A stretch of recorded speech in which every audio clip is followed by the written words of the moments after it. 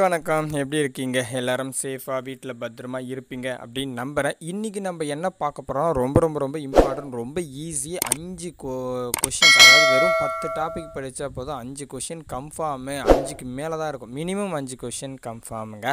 So அதுவும் இந்த புவியியல் டாப்பிக்கில் டைம் மேனேஜ்மெண்ட் வந்து ரொம்ப கம்மியாகும். டக்குன்னு போட்டுடலாம். அவ்வளோ ஈஸி, படிக்கிறதுக்கு கஷ்டமே இருக்காது, கஷ்டமான வேர்ட்ஸ் இருக்காது. வெறும் 6th-லேருந்து 10th வரைக்கும் படித்தா போதும். அது என்ன டாப்பிக்னு பார்த்தா இந்திய புவியியல் டாபிக் தான், சரிங்களா? ஸோ இந்த டாபிக் பற்றி தான் நம்ம பார்க்க போகிறோம். இதோட ப்ளூ பிரிண்ட் மாடல் தான் பார்க்க போகிறோம்.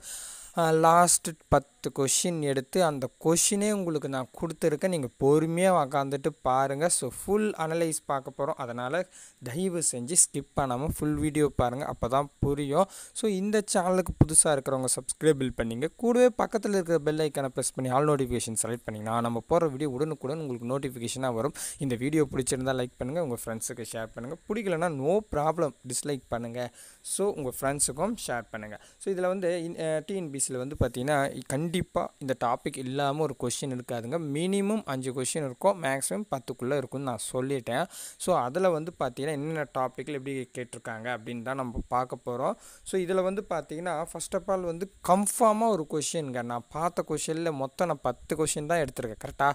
லாஸ்ட்டு புது சிலபஸாக இருக்கட்டும், பழைய சிலபஸாக இருக்கட்டும், கடைசியாக டிஎன்பிஎஸ்சியில் நடந்த 10 கொஷின் அனலைஸ் பண்ணி கொடுத்துருக்கேன். நீங்கள் இந்த டாப்பிக்கை எழுதிக்கிட்டு நீங்கள் குரூப் 4 கொஷின் எடுங்க, குரூப் 2 கொஷின் எடுங்க. இந்த கொஷின் இல்லாமல் இருக்காது பாருங்கள், இந்த டாபிக் இல்லாமல் இருக்கவே இருக்காது. நீங்கள் வேணால் செக் பண்ணிங்க.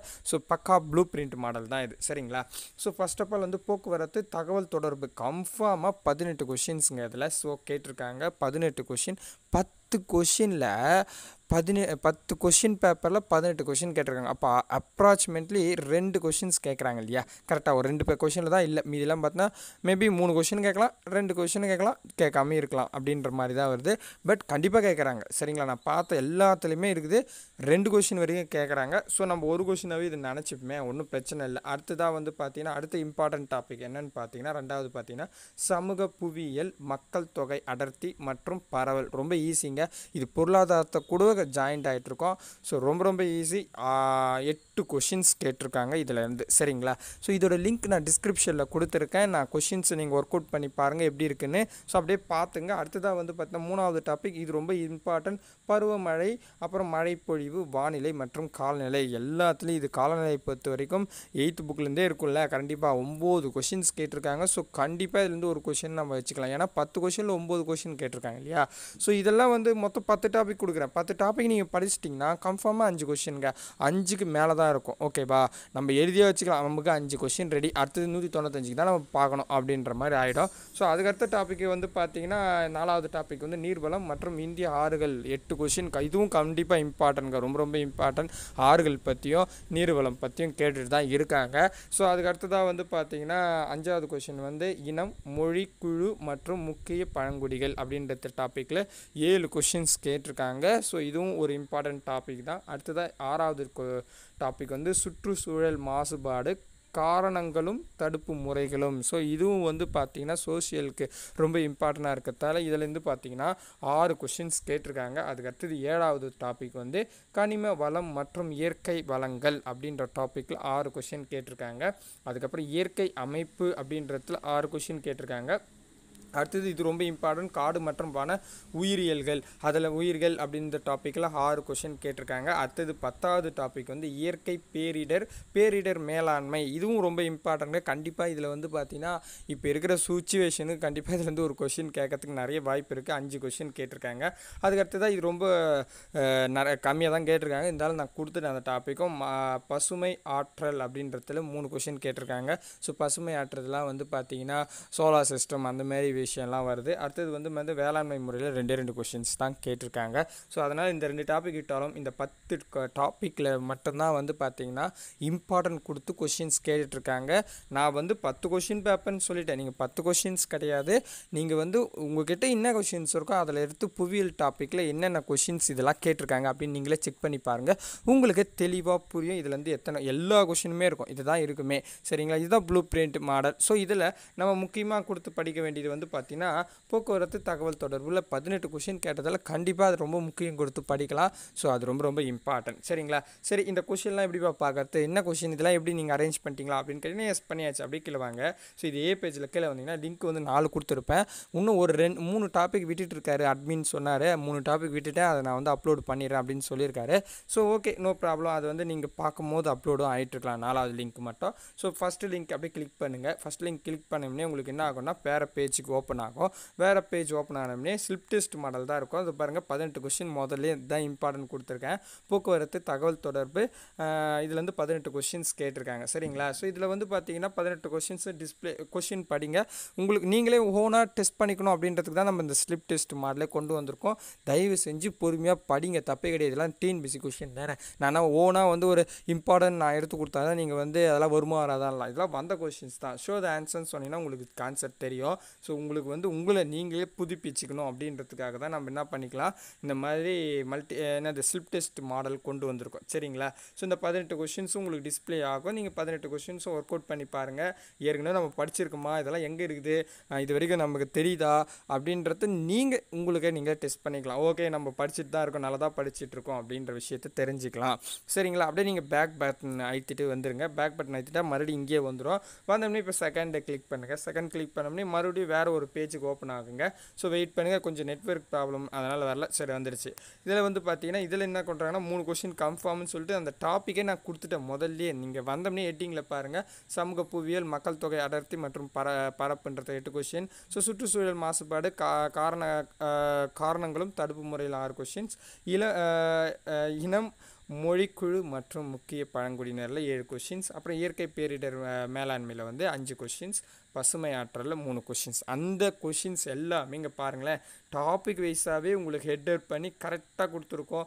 ஸோ உங்களுக்கு வந்து அதாவது இதை பார்க்க திரும்பதே ஒரு ஆர்வத்தை தூண்டணும் அப்படின்றதுக்காக தான் இவ்வளோ விஷயத்தை செஞ்சுக்கோ. நீங்கள் பாருங்கள், இதோட 8 கொஷின் முடிச்சு அடுத்தது பாருங்கள். ஸோ டாபிக் உங்களுக்கு கரெக்டாக கொடுத்துருக்கோம். ஸோ நீங்கள் அழகாக செக் பண்ணி பார்த்துக்கலாம். மல்டி சாய்ஸ் கொஷின் இதில் வந்து ஆன்சராக எடுக்க முடியாது, நான் மல்டி சாய்ஸ் கொஷினாகவே கொடுத்துருப்பேன். சரிங்களா?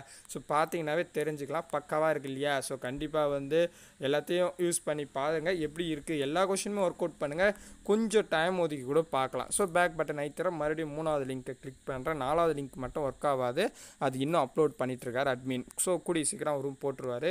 இதில் வந்து பார்த்தீங்கன்னா நீர்வளம், இயற்கை ஆறுகள் 8 கொஷின்ஸ். அந்த 8 கொஷின்ஸும் பாருங்கள். இதை பாருங்கள், டாபிக் வைஸாகவே கரெக்டாக ஸ்ப்ளிட் பண்ணி கொடுத்துட்டோம். கனிம வளங்கள் மற்றும் இயற்கை வளங்கள் 6 கொஷின். காடுகள் மற்றும் வன உயிரிகள் 6 கொஷின்ஸ்.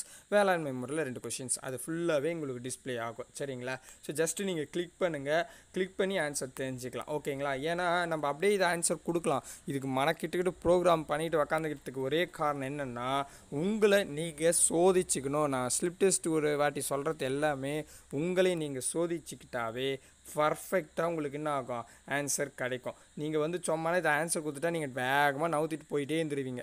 பட் அது என்ன தெரியாது, அதோட ஆன்சர் நீங்கள் படிப்பீங்க, சில கொஷினுக்கு படிக்கவே மாட்டீங்க. ஆனால் இது மாதிரி இருக்கும்போது ஒரு கொஷின் நிதானமாக படிச்சுட்டு கிளிக் பண்ணிவிட்டு பாருங்கள். ஸோ உங்களுக்கே வந்து பார்த்தீங்கன்னா இதை நீங்கள் படிச்சுட்டு அந்த கிளிக் பண்ணும் போது அந்த ஆன்சர் படிக்கும் போது கன்ஃபார்மாக அப்படி மனசில் நிற்குங்க. அது உண்மை, அதுதான் உளவியல் ரீதியாக நான் சொல்கிறேன். நீங்கள் ஒன்றா ட்ரை பண்ணி பாருங்களேன், பொறுமையாக படிங்க. கொஷின் படிச்சுட்டு யோசிங்க, நமக்கு என்ன தெரியுதா அப்படின்னு யோசிங்க.